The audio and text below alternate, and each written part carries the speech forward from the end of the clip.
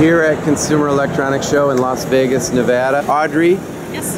The question is, what's new this year for Circuit Cubes? We were at the show last year showing some of the beginning cubes, the battery, motor, and light.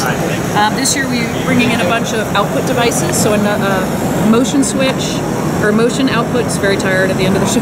Yeah. And a bunch of switches, knife switch, potentiometer, and an NONC switch. The other exciting thing we've got is a Bluetooth-enabled battery cube. So I'm going to see if I can do some little battle here.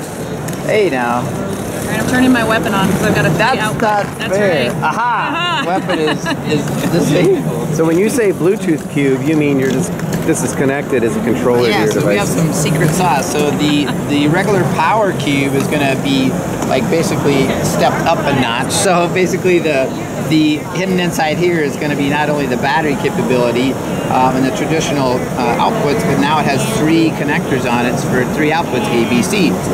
And if you are a total geek like me, you know that this is a standard 2.54 pitch millimeter, so it will plug into, guess what, Arduino. So now you can plug this into your Arduino, build your robot out of Legos, and then plug this into our motors. Ta-da! Hey now! So the main thing is we want to make sure that we know we're always out of box, hands-on, get your hands dirty and build stuff. But we know that there's also times when you just want to get playful with it. And beyond the app, when we talk about the next phases of the app, we'll make sure we're going to include the concepts where they can learn from it, because some people like to look through a book pages. Some people want to watch a video to see how to build the device. Maybe they're having trouble figuring out gear ratios or some complex thing that they don't know about, or maybe their parent wants to help guide them through the concept. When does the Bluetooth cube come out? So most things are coming out of what we would call late spring, early summer. So there's going to be a Bluetooth kit based around the 3 things you just saw kicking around this table. So this one, and I call this dude Atmosphere because he's very tall. Did you know there's 5 layers in the atmosphere? Yeah. Of course I knew that. I did know that. Doesn't anyone know that? So you'll be able to build any one of these independent vehicles with all the parts and pieces. Oh, sorry. That little thing wasn't included, sorry. Sorry. That's a bonus feature just for you.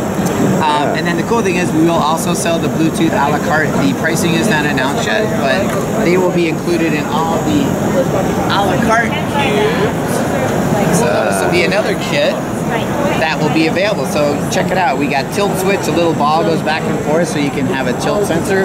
You have a high-speed motor for some more action. You have a potentiometer, which is also like your variable resistor, or the dimmer knob on your room. The offset weighted motor, which vibrates.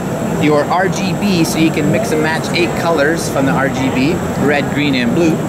Your traditional super duper torque motor, which you're seeing run most of these vehicles. The NONC, which is in Super Geek Talk, is normally open or normally closed to do things like, she'll grab me a little trick over there. The mechanical buzzer, which vibrates. So that's it. I put those in the cookie jars when the kid opens it, and these will also be available a la carte. So if you want to bling out your ruler rings, or maybe you already have the bright lights, wacky wheels, or smart art, and you want to enhance that capability. Keep us posted. Well, thank you so much for your time, and rock on. You bet. We'll be around. Thank you, Audrey. Thank you.